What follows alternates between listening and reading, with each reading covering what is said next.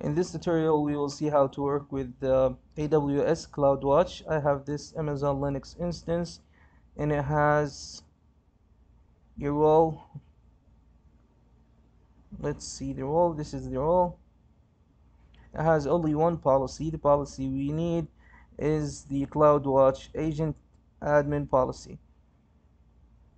Now let's see what else we have here. I have port 80 open for this server, so we can access the Apache server, which we will install now. Let's connect to our server in here. I will go into sudo, then I will update my cache. Let's update.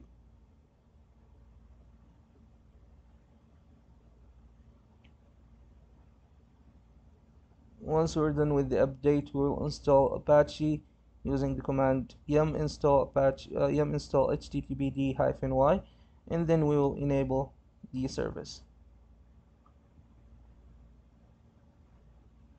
Okay, let's do that now.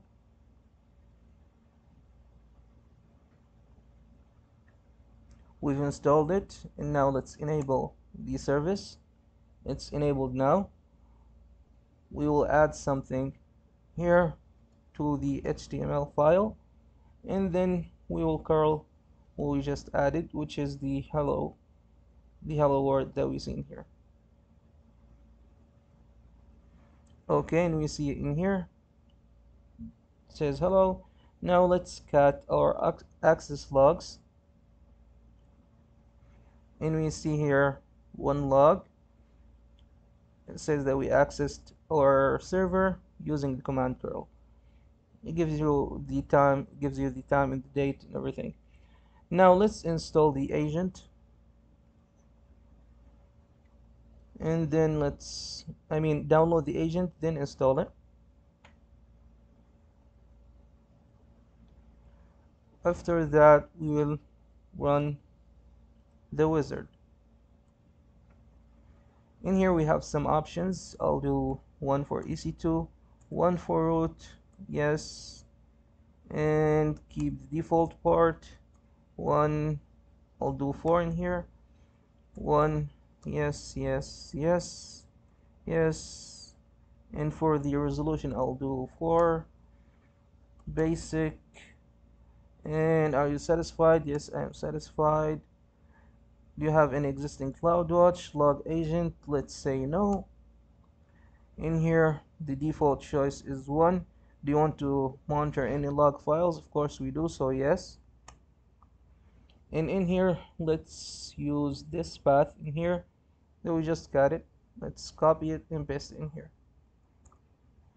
Okay, default, default, default. Do you want to specify any additional log files? No, we don't. Do you want to store? Yeah. And keep default, default, default. And that's it. Now all we have to do is create this path, and then let's add this file to the path. Now we will push to our logs. After we do that, we can go to our CloudWatch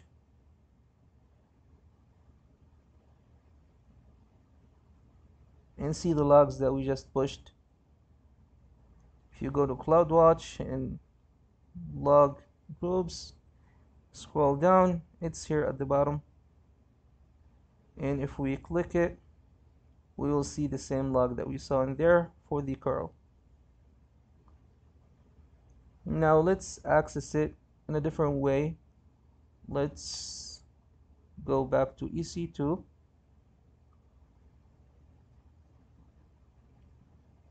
and see our instance. This is our instance.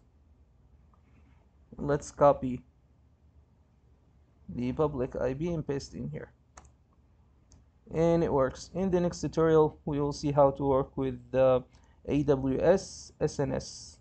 This is it for this tutorial. See you in the next one.